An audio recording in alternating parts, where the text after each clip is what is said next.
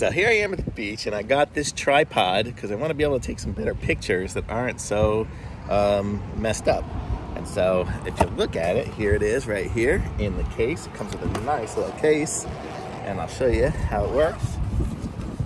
It's really nice. It's got these little feet on it. I already opened it once, so I'm just kind of showing you how I do it. So, see if I can do it without breaking my car. So it's got this nice case to carry it places. And you see, you can set it up small, like this.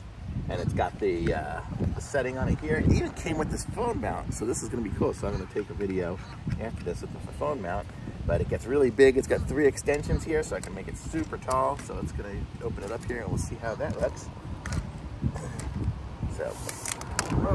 So there we go. So it's a super tall tripod now. And let me, I'm gonna clip it into place. So you see, you just put them down like that, and you clip it. So it's really simple. So clip, clip, clip. And I'll do the other ones here in a second. So we just clip, clip, and whoa, sorry about that. Clip, and do the last set here.